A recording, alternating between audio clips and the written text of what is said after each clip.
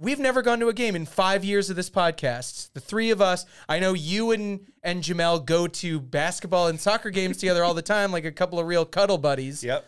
But every attempt that I've made to get us together for an NFL contest in a real stadium, I get ghosted. I get totally ghosted. I get, oh yeah, we should talk about that. And then it's like, the game's in 4 days. What are we going to do? Well, guess what? And I wish I could say this to Jamel's face, but he's going to have to watch the podcast. Yeah. We have the opportunity of a lifetime coming up, and that is Chiefs-Chargers. Absolutely nothing on the line. Tickets are $40 and dropping. Yeah.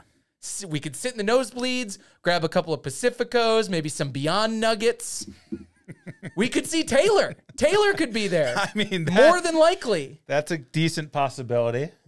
No excuses. There are no excuses. In or out. This is what the fans have been waiting for.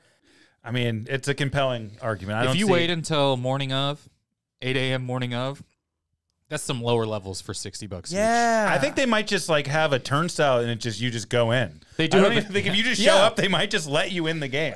We could probably bring like vape pens and knives. I think you're right. So the hard part for me hearing this pitch. No, I'd like this. I hope we can attend. But the thing that matters for me in Week 18 for the last time this season is the Red Zone channel. I love the last week of the season schedule. The afternoon on Red Zone, usually it's like just flipping between two games, and you're like, this is kind of boring. They're showing highlights the whole time.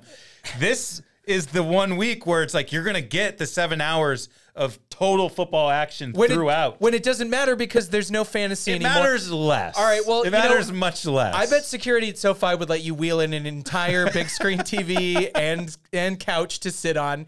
And I feel like if you just connect to the other Wi-Fi network, you can change what the halo is showing up top. Yeah. And just go to nflbyte.com/red-zone. Yeah, I mean, they'll probably let us play Madden in there. We can just use the Jumbotron to play Madden. You're probably right.